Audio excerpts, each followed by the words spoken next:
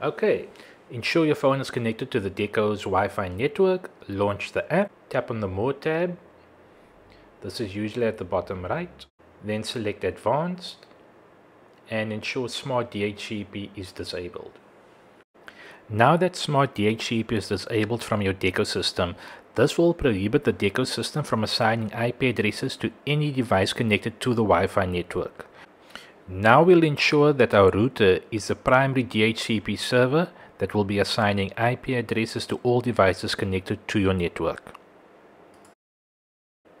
Connect your computer or phone to the router's Wi-Fi network or use an Ethernet cable. Open up a browser like Chrome or Firefox and type your router's IP address into the address bar. Enter the admin username and password. Defaults are often username admin, password admin or password.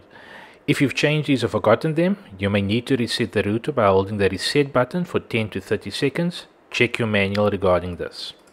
Now you'll need to enable the DHCP server. Look for an option like DHCP server, enable DHCP or toggle switch. Set it to enable or on. Your router is now in control of assigning IP addresses to all devices on your Wi-Fi network, and this will not conflict with your Deco system. The camera will now have a constant and stable connection with the assigned IP address given by the router, while your Deco system performs a normal task of extending the Wi-Fi range within your premises.